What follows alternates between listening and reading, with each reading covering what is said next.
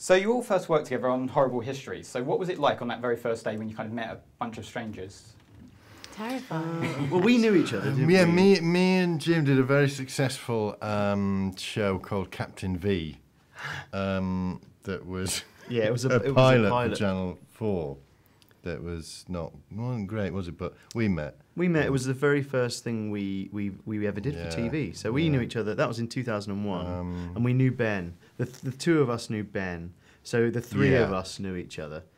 I didn't know Martha anyone. was Me and new Matt to were us very all. new, and I was terrified because I'd never done a sketch show before, so I was a little bit nervous about that.